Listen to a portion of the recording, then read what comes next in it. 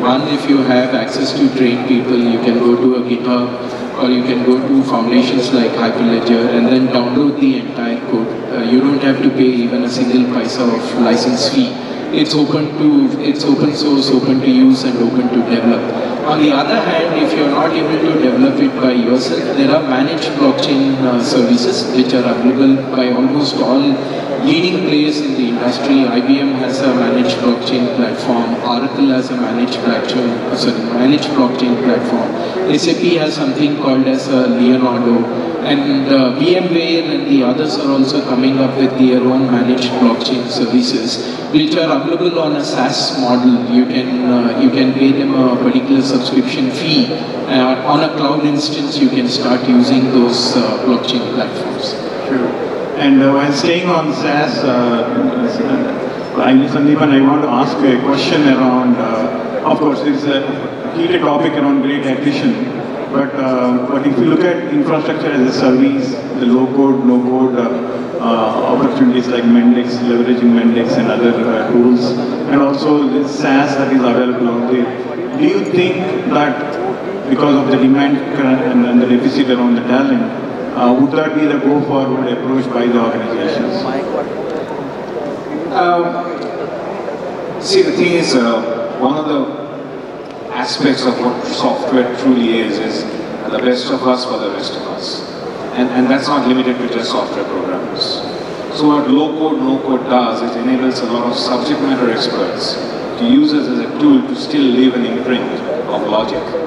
And I think that's a great trend to come up to, and which is being enabled by this IaaS, SaaS, PaaS, and of course the low-code, no-code. So a lot of people who are in marketing don't need to work with a mathematician to make a marketing model, but include a SaaS model of mathematical modeling and try out and just figure out what is working for the real life problems.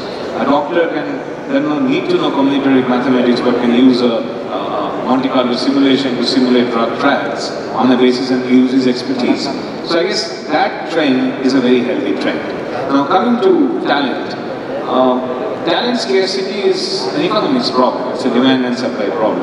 The good side is that means a lot more innovation is happening, a lot more proliferation of technology is happening, and hence there is a shortfall. But where these things come to bridge the gap is, so many people who are trained so-called for software subject can still be really very relevant to software development if we propagate these things. Of course, performance is an issue, other aspects are an issue, but that can always be honed up.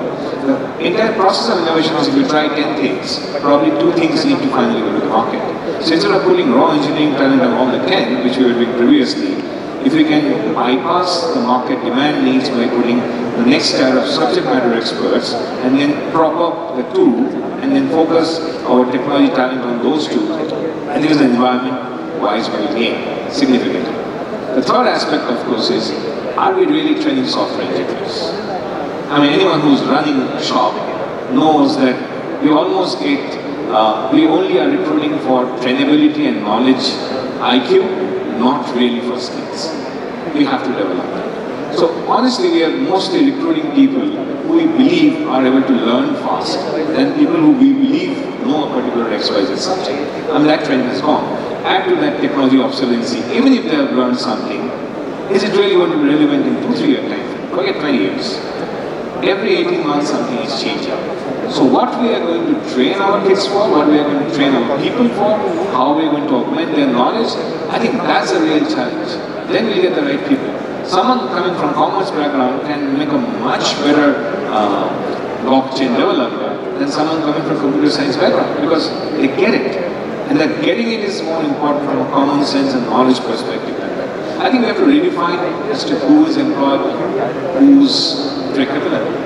Yes, the scarcity is there. That's a great sign. It will force us to look at ways we have not looked at. And that's where innovation happens.